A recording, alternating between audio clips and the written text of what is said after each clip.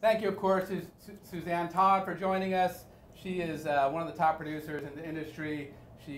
Her films have brought in over $2.5 billion in, was it trillion or billion? It's billion. But that's still a lot. Yeah. Gives you something to shoot for. Things like, well, the iconic Memento, the Austin Powers franchise, the Alice in Wonderland films, and then... Anything we would know? Yeah.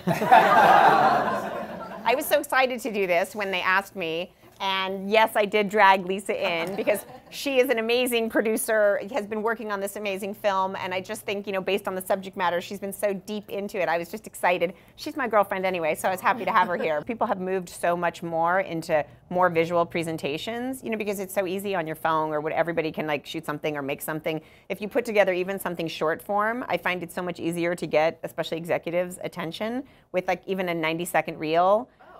When you're asking them to be interested in your project. Because the thing you can do, even in a short form of something you literally made on your computer, is you can give them the bones of the idea, but you also set the tone. You know, by showing them something that you've created, the choices of the music, the choices of the font, like those choices, if you get it to where it's something you really like, then you're basically like presenting a tiny taste of what they're going to get. But you want to set it up and ask the question and leave them hanging. So at the end, they're like, what happened?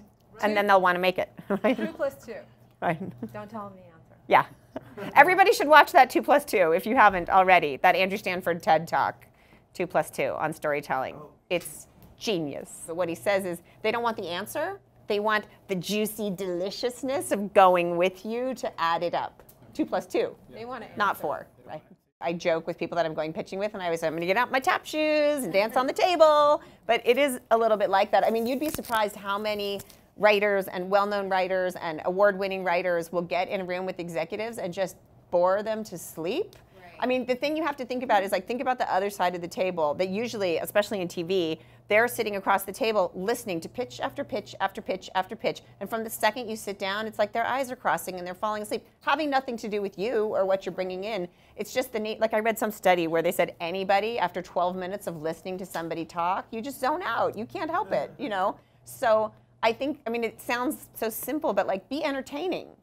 Be super entertaining. And when you're practicing your pitch or going through it, you know, like I usually do it on note cards, and I like to have a lot of visuals, you know, like I said to you, just because it keeps them more interested. I mean, I'll like play a song, play a clip from something else, whatever that is, but be entertaining in a way that you think your project will be, whether it's dramatic or comedic or whatever that is. And don't be afraid to go shorter than you think, because I think the mistake a lot of people think is they think, well, I've got like 100 great things and I need to tell them all 100 because then they know I've worked everything out and then they know it's going to be great. Yeah. But they're not taking in the whole thing. What they want to understand is the idea of it, kind of like the tone and shape and texture of it, and then again, leave them wanting to know the rest of it. Because the best thing you can get in a pitch is as soon as you're done, a bunch of spirited questions, you know, like buying questions, or that they're into it, or they were listening, or that they want more information.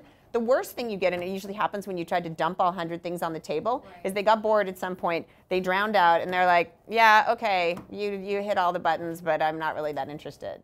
The funny thing about Austin Powers is Mike had written it on spec. He'd been developing things forever that weren't getting made, and he was super frustrated, and he had just made that other movie, like you said. And he'd given it to his agents, and they'd given it to 3 really big producers, and none of them wanted to do it. And I was literally just friends with Mike. Like, I'd met him at the Oscars, and his wife was cool, and we would play game night. We liked to do, like, running charades and stuff. And he gave it to me to read just to say, like, I don't understand why nobody wants to make this. Like, will you read it? Really just as his friend.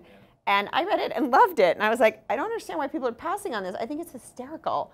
So then nobody else wanted it, so the agent was like, okay, you can shop it if you want. So then we sent it to everybody in town, and pretty much everybody passed. And not just like your normal pass, like, no, I don't want this. I had one guy call me who was running MGM at the time, and he was like, I need to tell you this. Like, you seem like a really nice girl. You have a good reputation. Don't make this movie because it's disgusting and it will ruin what people think about you, which I thought was hysterical because, like, of course it was kind of, you know, like off color, but I didn't think it was, you know, it wasn't that bad. So we had 2 places that wanted it. Warner Brothers wanted it, but they wanted to develop, as Warner Brothers does. And New Line wanted it because they had a slot, and they said, oh, if you'll make it for X amount of money, you can make the movie. So then pretty quickly we went into making the movie, but every time we tested it, it scored horribly. We reshot the ending. We refilmed again. I mean, you can see all the multiple endings are on the DVD if you go back to it. And we could never get our scores up. People would laugh and laugh and laugh. And then on the cards, they would write, "That's the dumbest movie I ever saw." Because it's that kind of movie. Nobody wanted to write on the card, "I loved it. It was genius," and give us a high score. So the guy who was running distribution at the time at New Line didn't want to release it. Said, "We're just sending you to video. Forget about it." And there was a guy who wasn't in charge then, who was second in charge, Mike DeLuca. And he really believed in it and convinced them to give us this, sort of smallish release. And then, yeah, it built from there because people liked it. But no, nobody thought it was going to be anything, for sure. If you're looking for projects, look in your